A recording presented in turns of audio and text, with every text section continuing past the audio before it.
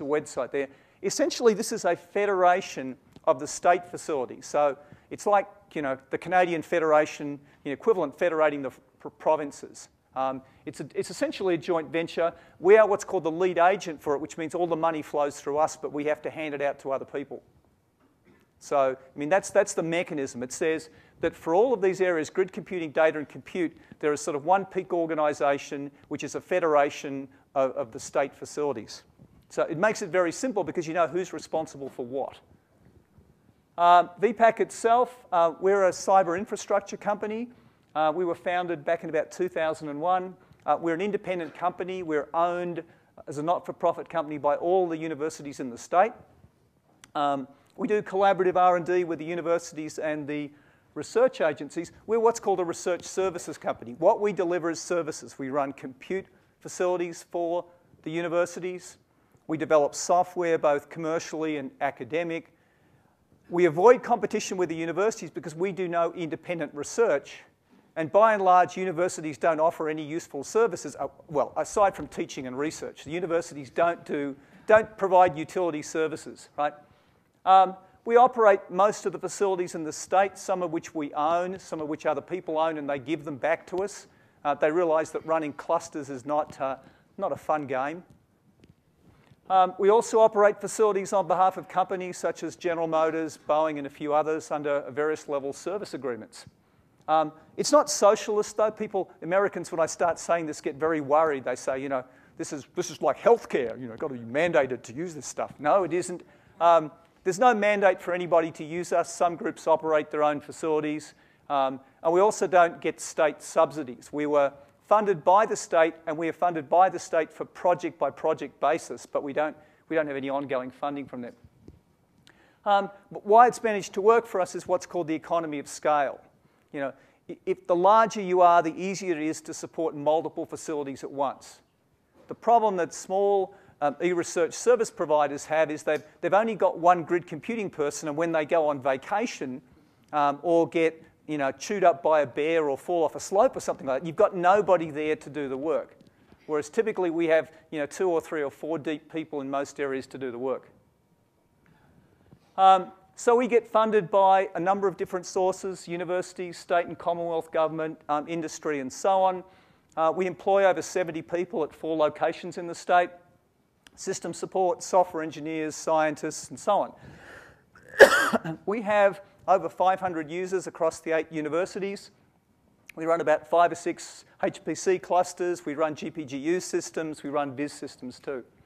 The other thing that we do a lot of, excuse me, we do a lot of software development, but we run it as almost like professional software development teams. We have a process in place for gathering requirements, and we do what's called agile software development, if you're familiar with that. Especially in the domain of e-research cyber infrastructure, people don't know what they want until you give it to them. Actually, after you've given it to them, they probably still don't know what they want, or they change their minds. But at least you've shown them what it is that they don't want, so that next time when they tell you what it is they don't want, you know what it is that they don't want. Something like that. So we do a lot of software development. Some of it's not for profit, some of it's for profit. So obviously we charge General Motors what's left of it, lots of money if we do development for them. So we also do a lot of work with the USA and other groups in geodynamics. We worked a lot with the cyber infrastructure group at the NSF at Caltech. Okay, so Victoria has actually got quite a mature cyber infrastructure structure, right? The universities are organised. They have cyber infrastructure directors. We all collaborate. And what that's actually meant is that we've had a lot of runs on the board, and now the state government and the Commonwealth are injecting a lot more funding. So just in the last 12 months, the state government and one of the large universities have jointly funded a $100 million centre in computational life sciences. There's another $10 million facility for imaging and image processing at the Australian synchrotron. We're in that joint venture too. And there's a biotechnology research centre going in at another location. So this is just the state investment alone. Is stacking up to the 200 million level. The national investment, again, 150, 200 million. But what we found is that once we had runs on the board and successes, we were able to sort of, get to the politicians and convince them that they needed to put more money into cyber infrastructure. So I want to talk about BioGrid now, and I'll just do a little demo of a real application that's been great for us. So if I just hit an escape key here. Escape. Hold on for 1 second.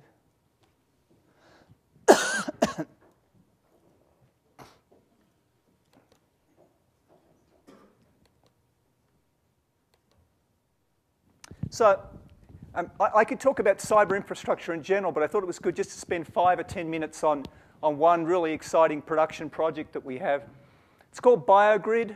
The project manager for this is a VPAC employee. They're on YouTube. There you go. They must be good if they're on YouTube. And they're at biogrid.org.au. Let's see. So it's funded. Its vision without funding is hallucination. So they managed to get quite a lot of funding for this. From the state and federal government. So again, we're talking 11, 15 sort of million. At the moment, too, what they're doing is they've established this rather large network for collecting clinical data.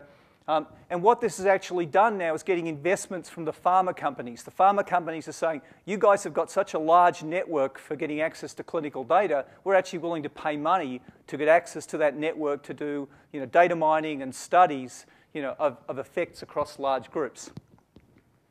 So here's the idea.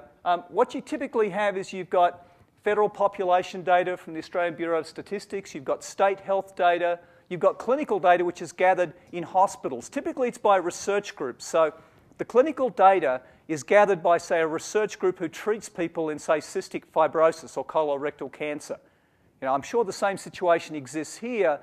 Different hospitals and different groups will specialise in treating certain diseases. They accumulate fairly large chunks of data over long periods of time. Typically in the past, they've only used it for their internal purposes. If you just take colorectal cancer in Australia alone, though, there are around about, across the country, around about 9 to 10 major centres which treat that, which gather that data. So the motivation was being able to federate all of that research data to be able to do much, much larger studies with much greater statistical significance. So the idea is people collect clinical data with scientific tools. These could be samples, histological samples, and so on. Then we put it into a virtual data store. The principle that we actually use is that the hospitals still own their own data. If you go to researchers sometimes and say, oh, give me your data, right? Typically their first question is, well, you can't have my data, but you can have my sister or my dog or something else before you can have my data.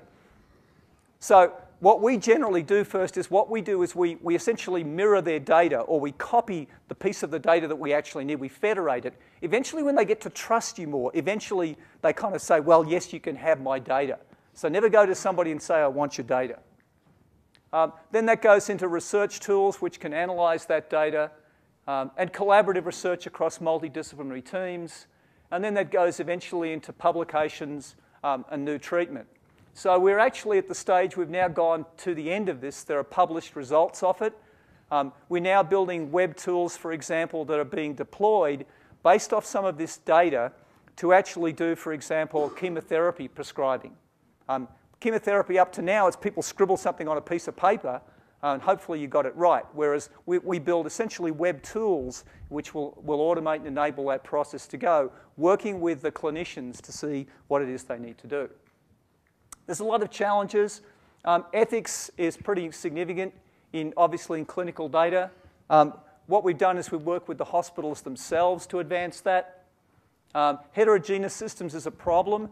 Every hospital tends to have its own data system, its own standards.